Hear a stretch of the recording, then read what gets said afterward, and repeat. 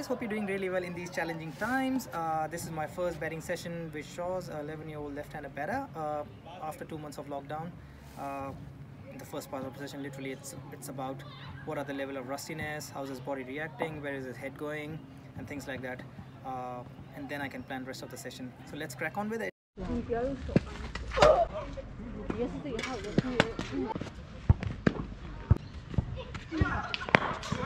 So what we have seen so far is his reactions are a bit on and off. His head is all over the place, but good thing is he's moving his feet really well.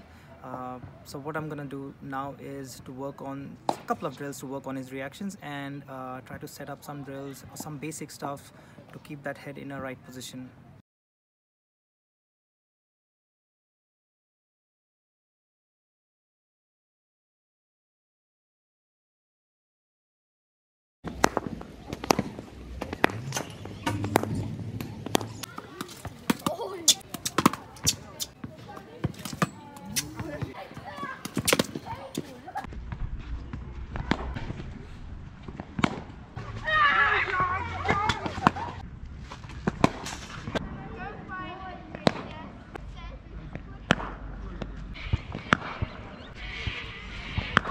Really good batting session to end. If you're working with a junior cricketer, all I would suggest here is don't rush through things.